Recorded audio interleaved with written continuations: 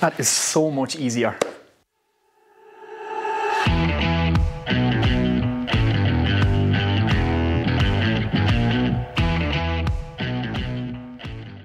What's happening, everyone? Welcome back to the workshop. I hope you're all doing well. Now in this video I make a cart for my table saw. So previously I had my table saw stored in there underneath my MFT table, and it was out of the way. It didn't take up any floor space, but it was actually starting to hurt my back taking it in and out in there, and I have a kind of a back problems lately, so anything to save the back, it's worth its weight in gold. So I'm willing to give up the floor space to have this on a cart and have it much easier to use. It does come, the Bosch, with this kind of fold out trestle kind of table, but it's cumbersome. It's not the right height. I want to use my MFT table as an outfeed table. So in this video, we build this cart, and this design is adaptable to anything. You guys will have seen me do it 100 times before if you've been watching my channel. If you haven't, you can watch this and you can see exactly how I built my MFT table, how I built my miter saw station, and how I built planters and 100 other different projects. So it's good,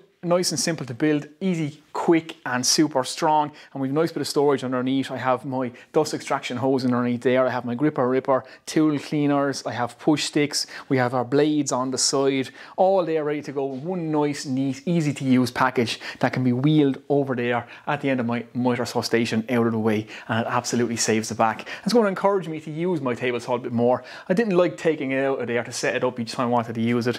At least now I can wheel it out of the way. So yeah, let's crack on. Let's make ourselves a workshop cart for table saw. And like I said, this design could be, if you just want a workshop cart for any reason, you can absolutely use this design to do it. So let's crack on.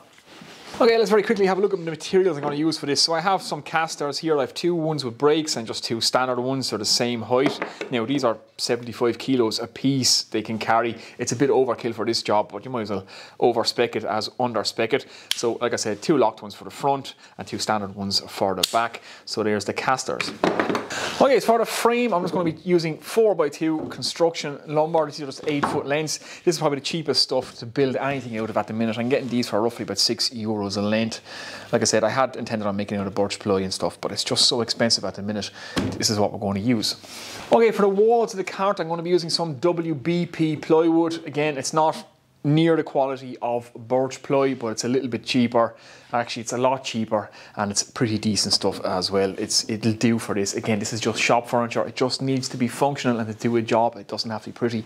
I have some birch ply left over. This is some 19mm or 3/4 birch ply, so I'm going to use that for the top. The fact that I have a bit in the workshop already that I've bought months ago when it was relatively affordable, I'll use that for the top. But for the sides, it's going to be 12mm or 1/2 inch WBP ply. Now I already have my dimensions here just roughed out. I just have to allow for the height of my caster, the fact that I want to keep my top of my table saw in line with the top of my MFT bench. That's a set height there. So just allow for this plus the thickness of my 19mm top that my table saw is going to sit on. That's how I got my dimensions. Obviously your table saw that you're going to make this for, if you do decide to make this, if it's not the Bosch one, you will have slightly different dimensions for your outfeed table. So it's just allow for your casters, allow for the frame, allow for the top of your table, and allow for the height of your table saw. That gets your dimensions. It's nice and simple. Now the construction method I'm going to be using is the same one I've used for hundreds of projects in my workshop, for my miter saw station, my MFT table, my lumber cart, and thousands of other things that I've built over the years. It's just going to be a nice 2x4 construction that you can use for workbenches, for shelves, for racking, for everything. It works. So without further ado, I'm going to get on and just dimension up this 4x2 now, and we start assembling this thing. It's going to be super quick. Okay, stop block set up. I have 8 legs to cut, so I'm just going to get on and do it.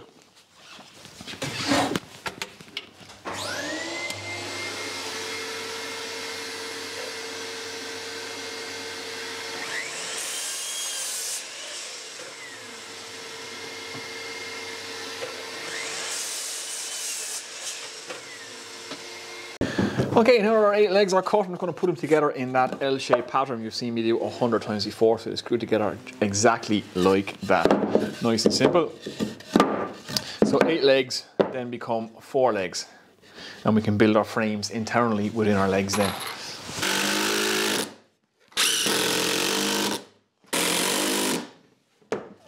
Just like that.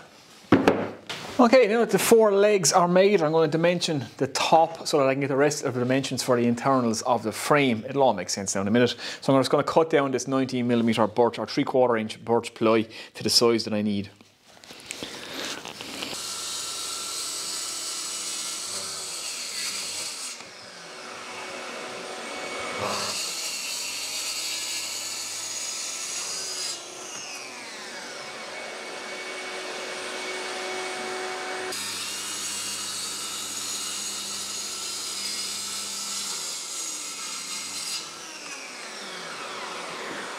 Okay, we have our top cut. I have my legs set up right out to the edge on all 4 corners. This is really good and square. It's cut on my MFT table, so I know it's perfectly square. So just orientated my legs. Now, the wider side is to the front, so I want to orientate my legs the correct way around. So there's 2 ways you can do it. As I've explained in multiple videos, you have a short side and a long side here. I want to keep the short side to the front so that this space here is a little bit wider. If I was to flip the leg around and put the long side here, you can see it's the length of a 4x2 plus the width of a 4x2. That narrows down this gap here. I don't want to do that. So I want to keep the short one, or just a 1 4x2 width to the front and orientate the legs in that direction. Now I can measure the internals of my frame. And the first measurement I always want to take is the short side first. So this one between here and here, because that piece has to screw in first, because if you screw this piece in, as I've explained loads of times before, you then have nothing to screw to in here. It'll all make sense when I go to assemble this. So I want to cut 4 pieces the exact same length now to go across here, here, and here, and then we'll have another 4, slightly different length to go inside here and here, and at the back. So I'll get on to that, and we'll assemble it, it'll all make sense. Okay guys, there is the top essentially all screwed together. So I've built it upside down, sitting on its top, so that everything is going to be nice and flat when I flip this thing back over. And again, it's just all screwed together. You can screw the screws internally if you don't want to see them on the outside. It doesn't really matter, I'll be honest. It's just an aesthetic thing. It's shop furniture at the end of the day. Whether you see the screws or not, that's up to you. But it can all be screwed internally. Just make sure you put your short side in first, then your long side, so that you can grip both 4x2s. Now I'm just going to do the same again around the top here. So I'll flip this upside down, sit it on the top so that everything is nice and flat. I have a nice flat reference surface, and just screw those 4 in place, and then it's a case of fix the top to this. We're almost there. A few things. So we put a few shelves in and we'll get the casters on. Let's do it.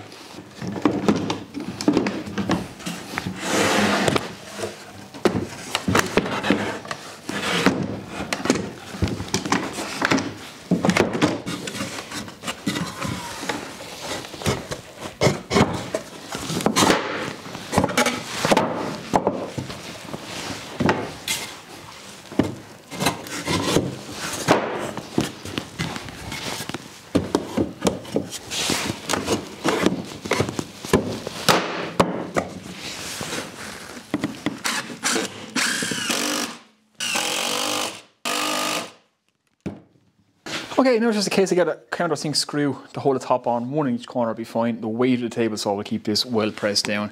So there won't be much to do.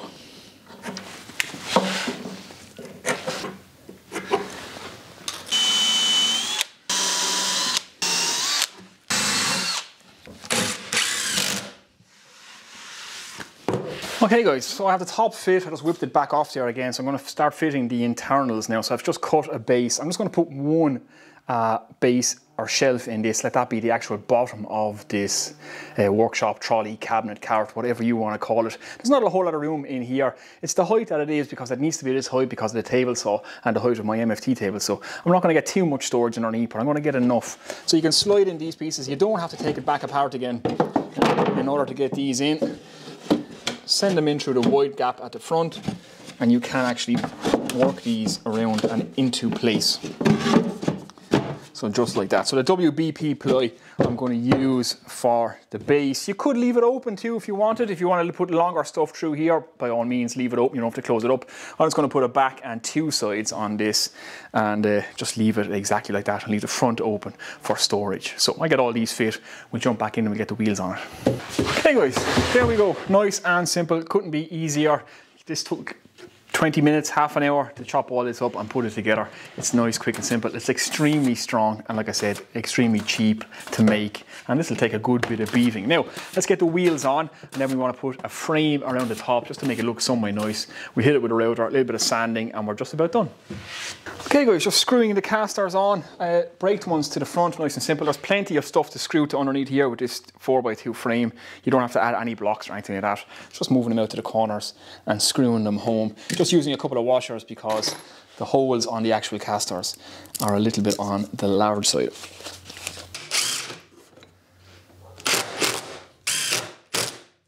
Okay guys, there we go. Happy days indeed. Now I'm just going to add a border to this. I'm going to raise it up just so there's a lip all the way around just to hold on the table saw. I'll be screwing the table saw to this anyway, but just have a nice border just to protect the edge of the plywood and to protect my legs from banging off it as well. So we're going to cut a 4x2 to go all the way around this, frame it off. We'll hit that with a round over bit and we'll sand it up. Let's do it.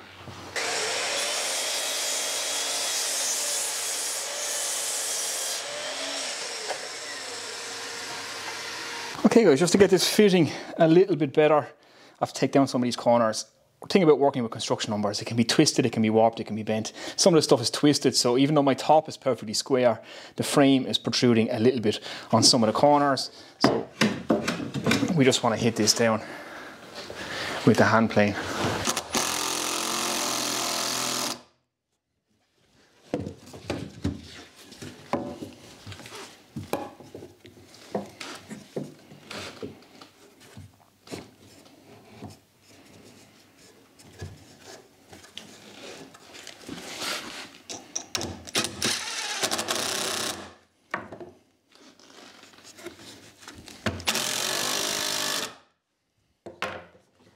Right guys, so the 4x2 frame is just around the edge. Again, that'll just protect the plywood from getting beaten up and splintered and banged off stuff. This is replaceable and it's good and strong. I have it around all my workbenches, works absolutely fine. So I'm just going to hit this now with a round over bit all the way around, give it a little bit of stand up, and we're almost there, and we fit the table saw in.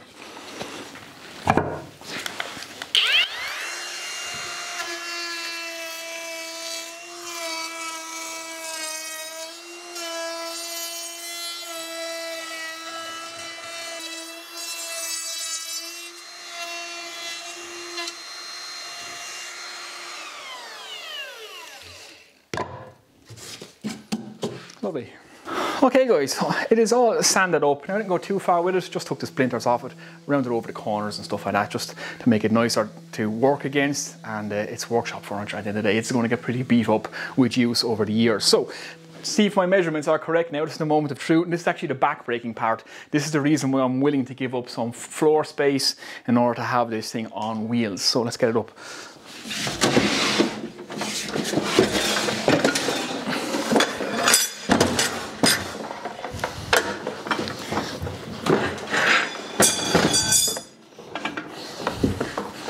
Beautiful. Like a glove. Okay guys, there we go. Cart is all finished, nice and easy to roll around. A real back saver this is going to be. Like I said, I'm really happy to give up that amount of floor space that I'm going to lose now by having this thing permanently out to save the back. Your back is worth everything. If your back goes, you can't do anything. And I've had some back issues lately, so I know what that's like. So this is well worth doing. So I have a nice big storage area underneath here. So I didn't want to put drawers in because drawers are just a nightmare. I wanted somewhere to put my extraction hose. That's coiled up in there. Have my tool cleaner there, gripper ripper there. Push stick, it's always nice to have one of those to hand. If they're to hand, you will always use them. You will take a chance every now and again if you just haven't got your push stick right behind you when you're just pushing through that timber. So comes with a table saw, push sticks, as many as you can keep. I have a few more in there, close to hand. It's a safety thing. Goggles there, more PPE inside. Tool for changing the blades there. I can never find that joke, so it's hanging there now. I just have my blades then on the side here in the woodpecker blade saver, so you can just put your blades in that, hang them all there. They're all there ready to go, and everything that I need with my table saw is now on this cart, completely mobile. I can push it over into the corner and then against my MFT table. So this worked out absolutely perfect. Okay, so this is going to be its new home right at the end of my miter saw station. So it fits in here nicely. I have a nice bit of storage here. So what I'm actually going to do is take all those offcuts now and stack them in here. So the floor space I lose with this, I'm going to gain back by getting rid of a lot of this rubbish that I have here. This is going to be a kind of an offcut bin that I might even shelve this out for all different lengths of offcuts. We'll store them underneath there out of the way because my lumber storage rack is getting quite full. So the idea being, stable saw stays here now until I need it, and if I do need it, it's so much easier just to pull this thing out. I can put it to any part of my MFT table I want, straight up against the MFT table, lock down the two front wheels. I can open it out now, and I have my MFT table as a outfeed table for my table saw, which works out absolutely perfect. Happy days. Okay guys, so there we go, one table saw cart slash workbench, and this can be used for any type of cart that you want to make for your workbench. Like I said, this 2x4 construction, which some of you guys will have seen me do about 100 times now, can be adapted to anything. So I've made my MFT table the same way, my miter saw station, planters, everything. I've basically just used that L-shaped bracket to build an internal frame, screw everything together, and it's so simple, so effective, and extremely strong. I think one of you guys actually did comment in one of my videos, is it necessary to use 4x2s for the workbench? Is it a bit overkill? Well, you want good, strong, sturdy stuff that can take a wallop in your workshop. So that's why I use the 4x2s. They are good and strong and sturdy. And if you're beating anything on top of your tails, hammering anything into place, you want something that can take that kind of punishment, that's not going to spring back. You want all the force to go into the material that you're trying to hit. So good, solid workbenches out of this 4x2 is a good idea. And like I said, it's super simple, super easy to put together. It's extremely strong. These have been going a few years now, and they've been absolutely fantastic, and I haven't had a day's trouble with them so far. So hopefully you've enjoyed that, guys. Hopefully you've got something out of it. As always, comments and questions below. If you like the video, it really helps me out a lot. If you guys comment below, it helps me out with the YouTube algorithm as well, and I try to answer everybody's questions. So let me know, what do you think of this? Is it a design that you would use? Are you going to take it for your job site saw? By all means, if you feel like it, send me pictures of yours then as well on Instagram if you do decide to make this. I'm always get a kick out of seeing you guys building these projects, and I get pictures from all over the world now of you guys building some of the projects that I'm building in my workshop. So I'm going to get out of here now, guys. Until the next one, I shall see you then. Take it easy, look after yourselves.